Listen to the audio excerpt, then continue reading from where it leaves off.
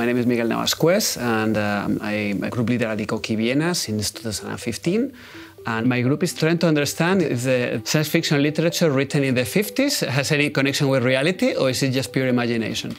And we have found out actually that there are many ideas that people came up just using their imagination that actually have a physical basis. And our team in general study the theoretical mathematical structure of quantum mechanics and see if we can perhaps imagine something even beyond that by imagining what we can do as agents that can, in principle, use quantum mechanics in order to do useful tasks such as in thermodynamics, in sensing, or in communication. Can we share a secret? Can we run an engine?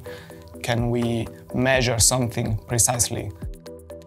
One element is to think about it myself on my own, try to cook up some simple toy models where I can understand these complicated questions. But an important ingredient is to also discuss this with my group members or with other people, because it's sometimes really hard to tell if something makes sense or not. This is a theoretical group, so we don't have a lab, but we made a collaboration with the University of Vienna, some quantum experiment to rewind the state of photons, which are the particles that make up light. And the experiment was a success, and it was observed that the photon indeed had jumped to a previous state that it had before we started acting on it.